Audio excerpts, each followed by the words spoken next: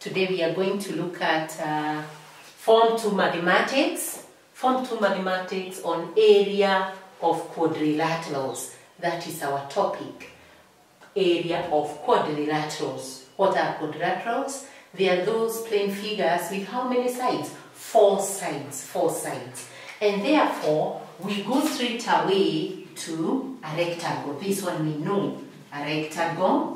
That one we know. So we'll take it as a review. We know that area of a rectangle is given by length times width. Length times width. So that is straight away.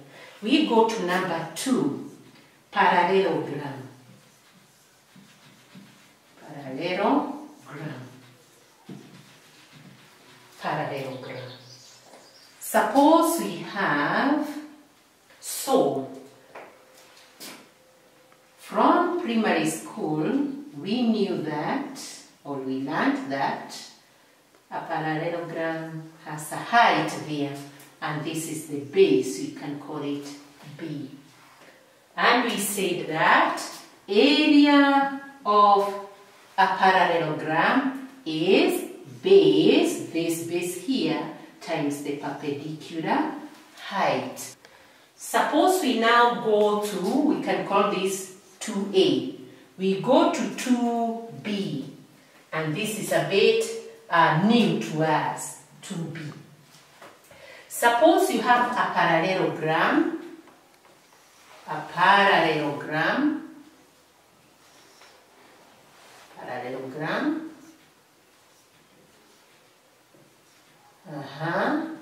with the sides A and B, and in between these two sides you have a what? You have an angle here.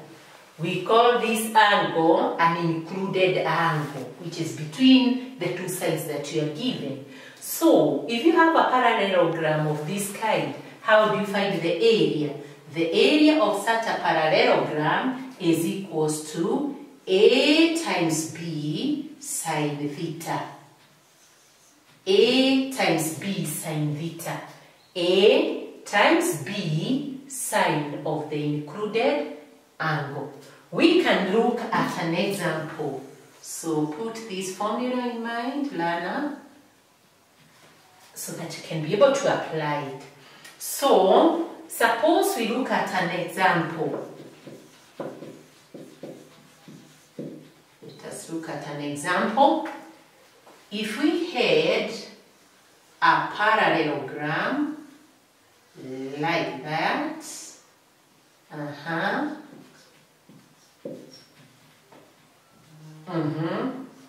parallelogram of that kind, and then we are given sides 5 centimeters and 8 centimeters, and this angle here is 60 degrees. 60 degrees. So how do you find the area of this parallelogram?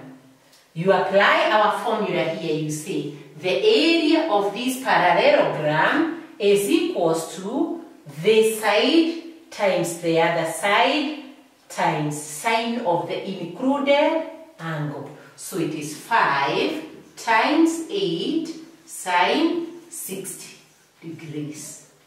So this gives us 5 times 8, 40 sine 60 degrees. Using a calculator, what should you get? You should get 34.64 centimeters square.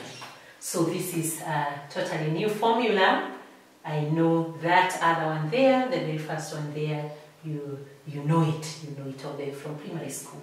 So from there, learner, let us go to the next quadrilateral.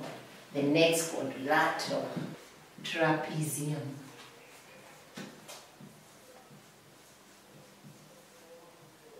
Trapezium. Trapezium.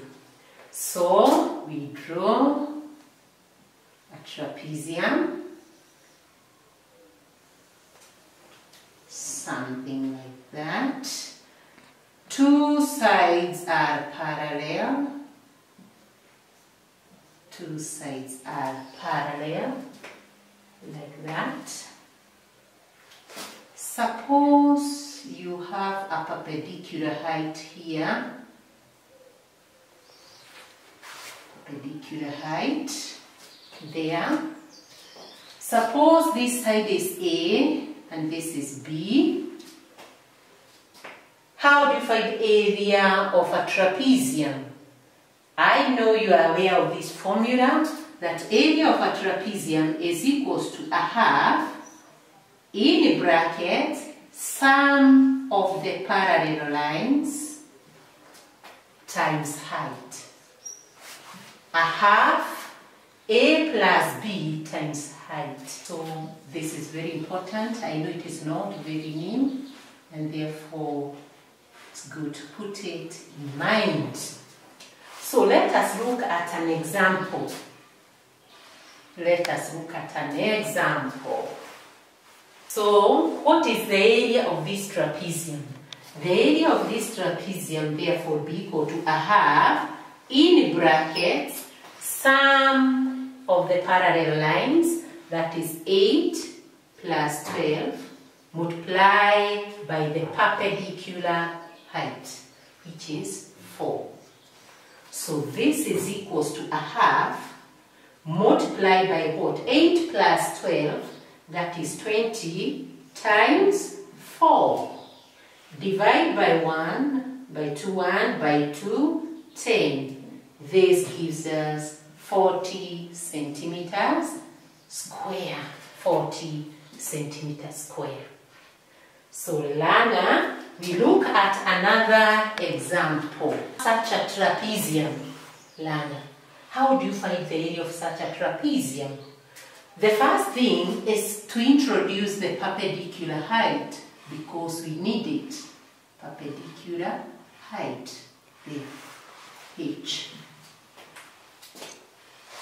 Then get the H. Because you already have the two parallel lines, get the height. How do you find the height? To get the height, you use the trigonometric ratios. And we use, in this case, we use what? You are given the angle theta here, 30, and you have this side. This side is opposite. It is opposite. And the hypotenuse is here. So, which trigonometric ratio do we use here? We use sine. We talk of sine 30 is equals to opposite over hypotenuse. Opposite over hypotenuse. Sine theta is equals to opposite of hypotenuse. So ours is sine 30 is equals to opposite over hypotenuse. Opposite over hypotenuse. And therefore, what is our H? To get our H, you cross multiply. Cross multiply, and therefore you get 5 sine 30 degrees is equals to H. Is equals to H. So, you use a calculator to get the H. 5 sine 30 from a calculator. 5 sine 30 from a calculator will give us what? It will give us 2.5 centimeters. So, the height of our trapezium is 2.5 centimeters. And so, what is the area of our trapezium now? We use the formula, a half A plus B times H, because now we have our H. Therefore, this gives us what? A half in brackets 6 plus 10. 6 plus 10 times our height, which we have got as 2.5. 2.5. So, learner, you come and write that your area therefore is equals to a half times what? 6 plus 10 is 16 times 2.5. You can cancel out by 2, 1, by 2, 8. And therefore, this gives us what? This gives us 20 centimeters square. So the area of our trapezium is 20 centimeters square. So Lana, we are going to continue on finding area of other quadrilaterals later after some break. Thank you.